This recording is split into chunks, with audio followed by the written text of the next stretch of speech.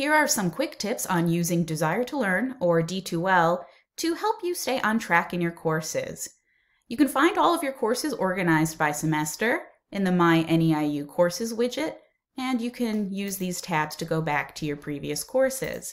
You also have a list of your pinned courses up here for easy access, and to pin them to the top of the list, just click the thumbtack icon.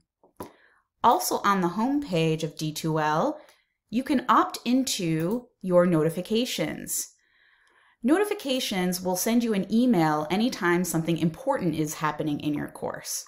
And we recommend opting into the emails for any time an announcement is posted or updated so that you always have the most recent information about your course sent directly to your email.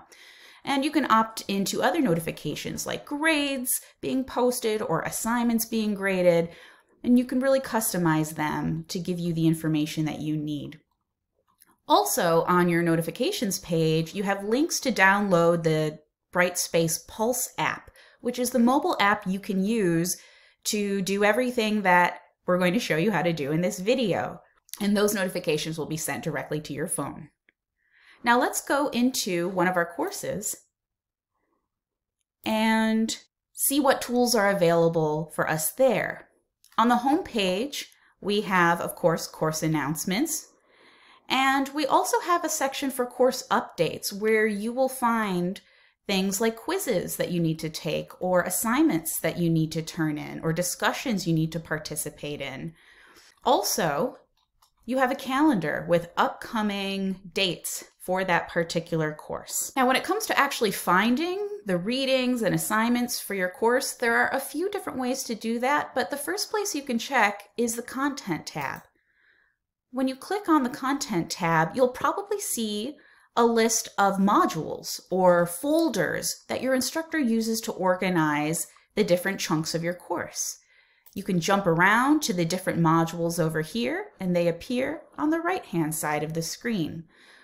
But don't forget, you can always get to discussions, assignment submission folders, and quizzes right up here in the upper navigation bar.